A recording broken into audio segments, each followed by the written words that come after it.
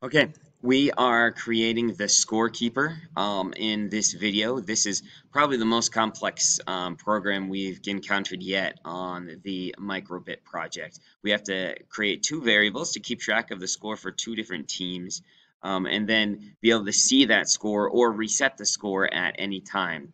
So the first thing we're going to do, of course, is on makecode.microbit.org, we're going to create a new project here.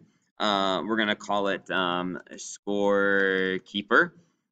Well, actually, let's call it something else because I think I have like three scoreKeeper programs. We're gonna call it score score tracker. What we'll call it. You can call it your scoreKeeper. Um, so first of all, we're gonna get rid of the forever loop. We're not gonna be using that. We don't need extra blocks to confuse us. We're going to set up two variables because we're keeping track of the score for two different teams. So we're going to say new variable is going to be team1 score. Click OK. And we're going to make another variable called team2 score. Team2 score. There we go. Okay, so team1 score, team2 score. Of course, at the beginning, both of these are going to be 0. So we're going to set team score 2 to 0, and we're going to set team 1 score to 0 as well. So if I just click on this little arrow, it has a drop-down menu that comes down, and then I click on that, and there we go. Team 1 score and team 2 score are both set at 0.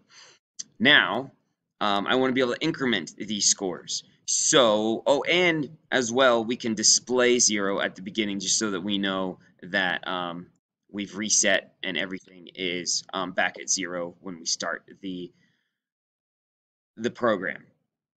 So now I need to be able to set the score. So when I push A button, I want team 1 to get 1 point. And so I'm going to go to my variables, and I'm going to say change team 1. So I have to click on the arrow, change that to team 1. Change team 1 score by 1. I also have to display that score so that the person who's pushing the button will know and can see, hey, that I was able to give 1 to team 1. So I go to show number. Make sure as well that you put this show number after the score has been changed. Don't put it before, put it after, so that you can see the change that you've made. So in variables here, we're going to put team 1 score in that blank there, right? So now we have push A button, change team score 1, team 1 score by 1, and then we're going to show it. So over here, I click this, and this operates just like the counter program that I just got finished making.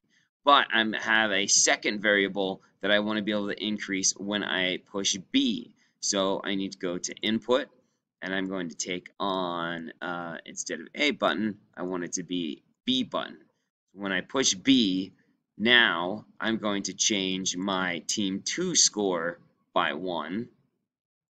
And just like I did over here, I'm going to show that number, which is my team score number. So go there, and then I'm going to change my team score to team 2 score number by 1.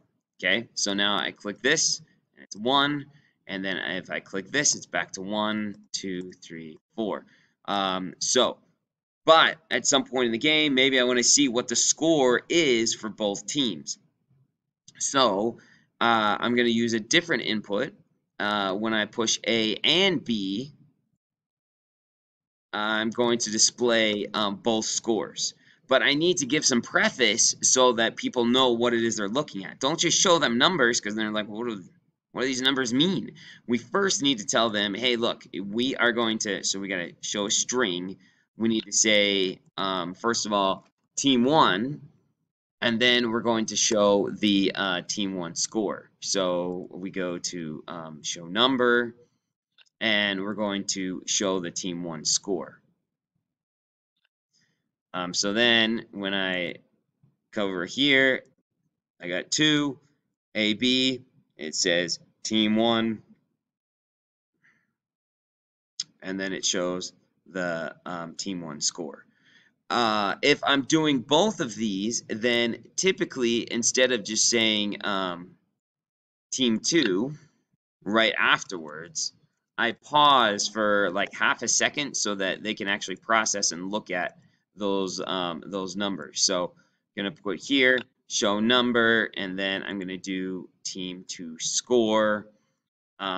Which if I did this, then it just the whole time it's scrolling. So it scrolls to team 1, and then it shows the score, and then all of a sudden team 2. So you might want to pause it for like a quarter of a second, a half a second.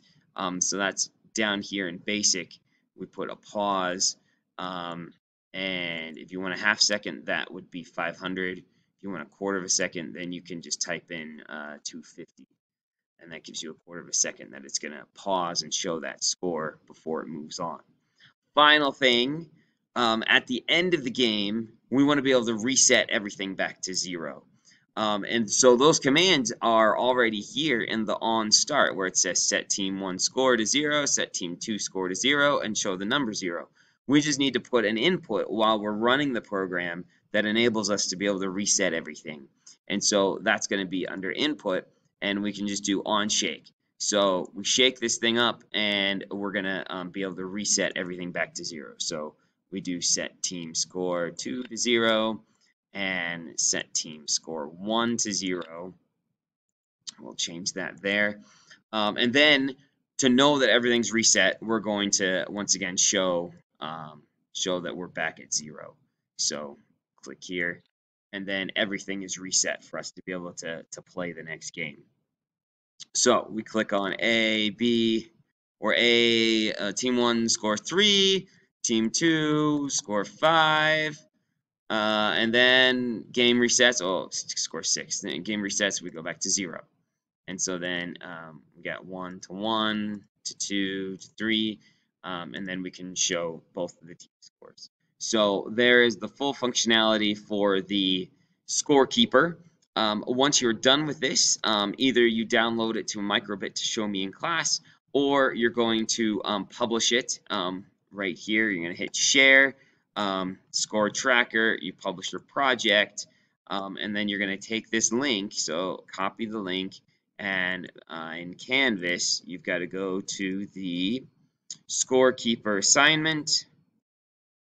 And this here is then where you're going to submit the assignment. You put the link that you just copied to the clipboard here, right click and paste, and then you can submit the assignment.